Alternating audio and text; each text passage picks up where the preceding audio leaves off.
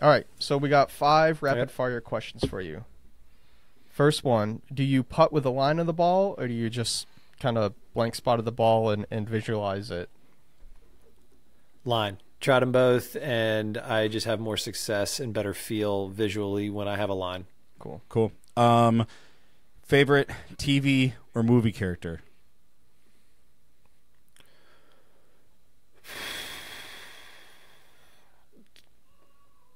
In golf or just in general? Just general. like a TV or movie character that you most relate to, I guess. That's yeah. Oh, God, Josh Lyman, West Wing, done. Oh, he's the deputy chief of staff, and I always West Wing for the boys. In life, I really, I've kind of understood about myself that I like the spotlight. I hate the shine. I don't mind being in front of people and talking, but I don't want it to be about myself. And when it comes to being on a team, I want to be the person coach goes to, in those last minutes, but I don't want to coach the team. God, that's a good answer. Dude, West Wing's such an underrated show. Youngins don't even know. Aaron Sorkin's my muse. Hell yeah. So do you prefer using a blade putter or a mallet putter? Striking a chord. I prefer a blade. I have a Scotty Cameron Newport. I've got a Wilson 8802 blade that I got for a 17th birthday present. Both of them I still use actively. But I am going out on a limb this year, inspired by Scotty Scheffler's recent success, and I am going to use my mother's Ping Scottsdale TR mallet, because I got to lie, I'm not going to lie, it's kind of like driving a minivan for the first time. You're like, damn, this thing is spacious and comfortable. Same thing with the mallets. So I prefer a blade, but I'm going to be dating a mallet this summer. Okay. Cool. What is your go-to golf ball? Like, what's the one that you, without a doubt, you have to go to every time? TaylorMade TPX. I feel like we've gotten that answer. Yeah, that was Rick. Rick. Rick definitely. Rick loves that. It used to be. I was a Titleist whore for a long time, and I still do enjoy, going down that road. Pro V1s are kind of the most used ball, probably for a reason. But I have a lot of psychological attachment to some good rounds that I've played using a TaylorMade. So now I've just accepted that that's probably why not roll with it. We're gonna see if that works with the mallet. Oh yeah. Yeah. Cool. So the last other rapid fire, if you weren't golfing, what is it that you'd be out just kind of doing with your free time or with life?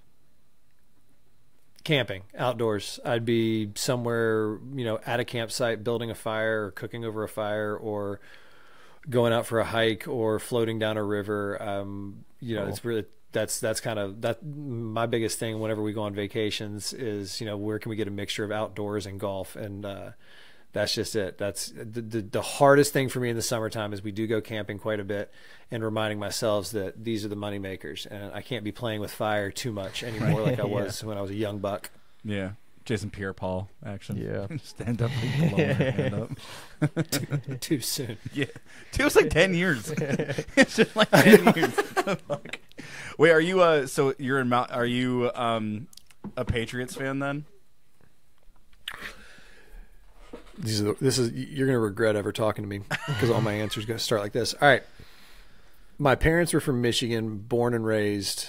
On the playground is where they spent most of their days. They both went to Eastern Michigan and Michigan. We were a University of Michigan family. My grandfather went to the University of Michigan. I've got his Michigan flag out in the garage that was his when he was a student.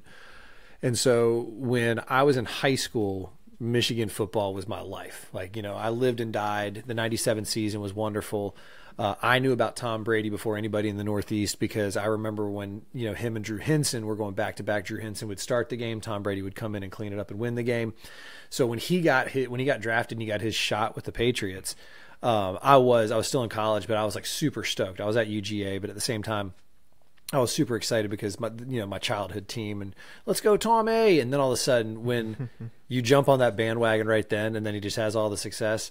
So it's been a 20-year, journey. And along the way, of course, now I'm what I call born again New England. I married a girl from Maine. I live outside of Boston. Around that same time, I started following the Red Sox more than the Braves. And so I've made the official switch. And so I am a Patriots fan. I'm much more of a college football passionate, fanatic.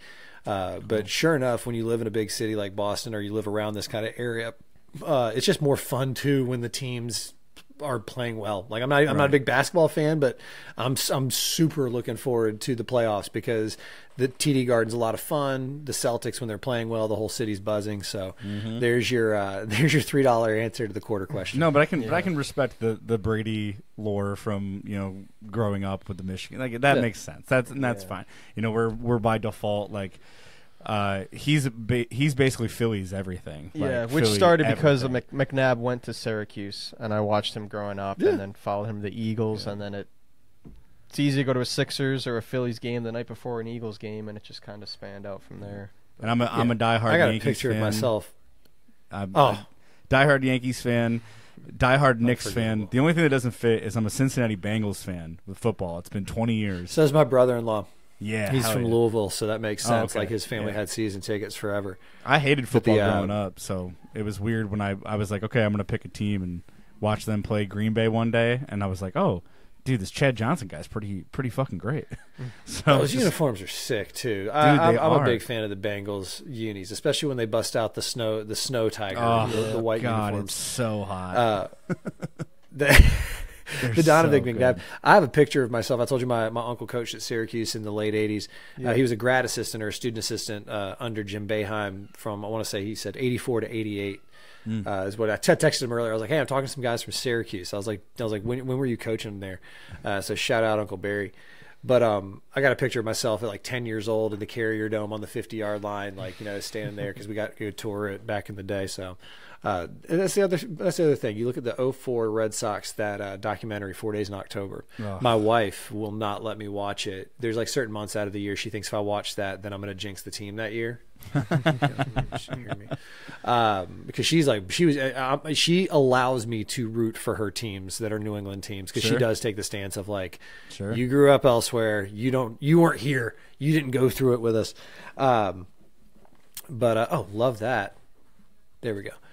And but she allows me to root for these teams. But in the 04, 4 Days in October, Spike Lee, they're interviewing him right before Game 7, and he says, this is why sports is greater than life, because you can't script sports. Nobody knows what's about to fucking happen. You can't. Dude, there's only been two major sports teams that have come back from a 3-0 deficit? Yeah. I was a senior in college when that World Series went down, and that was when my kind of like light went on. Especially one of my fraternity brothers was a huge Cardinals fan, and he just hated that the Red Sox were getting all of this love because I also was like, you're scared to play them, and I remember we almost fought one night. Brothers punch each other sometimes. Thanks for watching today's episode. To see more of our content, be sure to follow us on Instagram, TikTok, and subscribe on YouTube. We can be found at Basic Bogeys on all platforms. Thanks. We hope to see you on the next one.